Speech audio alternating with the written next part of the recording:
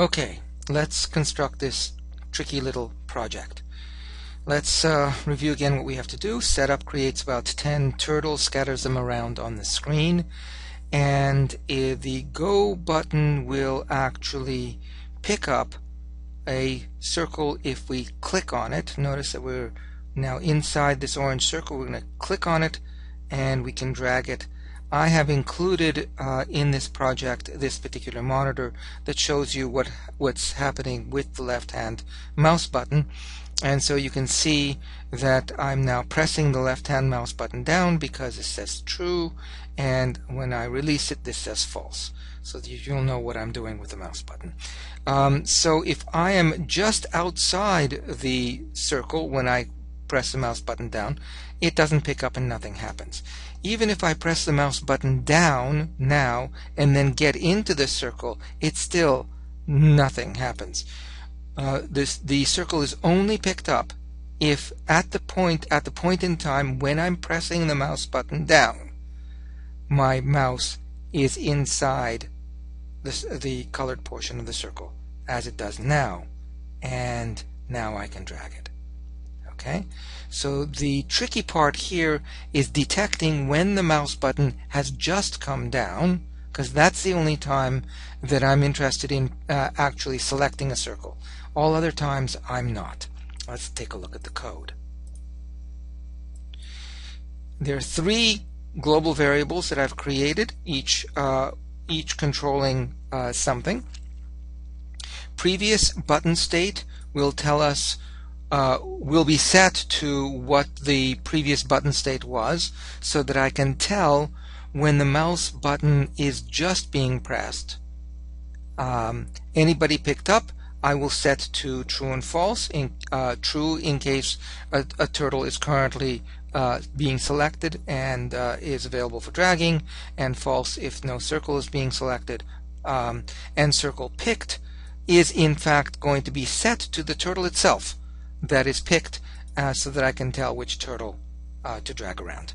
The setup procedure is relatively straightforward. It creates 10 turtles and scatters them about on the screen. It sets the initial values of anybody picked up to false, because of course no turtle is picked up at the very start, and it sets the initial button state to up, because the initial mouse button state is in fact up. This is the entire Go routine. It's a little bit tricky to understand, but bear with me. We make sure that the button is inside. If it's not inside, we're not interested in doing anything. Okay. Once inside, if the mouse button is right now, if it's down right now, and the previous button state was up, then we know that at this very moment it was that the user has pressed the mouse button down. It was up a moment ago, it is down now, and therefore now is the time to decide whether the mouse is inside of a circle or not in order to pick it. So right now, knowing that that's the case, we try to pick up the nearest circle, which is in fact down here, a procedure that I will go over in a moment. That procedure will then set the anybody picked up to true or false in case we have actually succeeded in picking up a circle. If we're too far away from one, then we haven't, and try to pick up near a circle will in fact set anybody picked up to false. But if we are close enough, then anybody picked up will be set to true by this particular procedure here. And if it is true, then we set the previous button state now to something that is down and dragging, the set of the string down and dragging. If nobody has been picked up, then we set the button state to just down. Now, if let's see, when we go through the Go routine, notice that if the previous button was up, it will be immediately changed to one of these two. So at the end of this procedure, end of this block of code, previous button state will not be up anymore. And Alright, let's take a look at what happens if the mouse button is down and the previous button state is down and dragging. Well, in that case, we want to ask the circle picked, and this is a variable that will be set by try to pick up nearest circle. We'll ask the circle picked to follow the mouse, and that's the dragging. If on the other hand the mouse is no longer down and the mouse is up, we certainly want to make sure that anybody picked up is false, because of course we want to drop the circle in case there was a circle that was picked up. In case it wasn't, it's already false. And we set the previous button state to up because the button state is in fact up.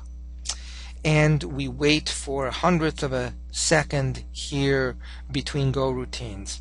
And let's see what the try to pick up nearest circle does. We create a little variable called candidate, and this is the section of code that tries to find the nearest circle to where the mouse is. Min1 of will take a look at all circles and for all turtles, and for every single turtle we'll calculate this quantity, which is the distance from that turtle to where the mouse is, and we'll then choose, that's min1 of, choose the turtle for which this is the smallest quantity. Having chosen the turtle that is closest to the mouse, we still have to figure out whether the closest turtle is close enough. So now that the closest turtle is in candidate, we'll ask the candidate, let's take a look at your distance, Mr. Candidate, to the mouse. And if that is smaller than size over 2, well, size is in fact the the diameter of the circle, and so size over 2 is the radius of the circle. And so if the mouse is closer than 1 radius of the circle away, then it's pointing inside the colored region. If it's larger than 1 radius away, it is not. So if the distance is smaller, then we set, in fact, anybody picked up to true, and we actually put the candidate, which is a turtle, into the global variable circle picked, so that up here we can talk to that particular turtle and drag it. I will put a link to this particular project so that you can stare at it for a little bit longer and see what it actually does underneath the video.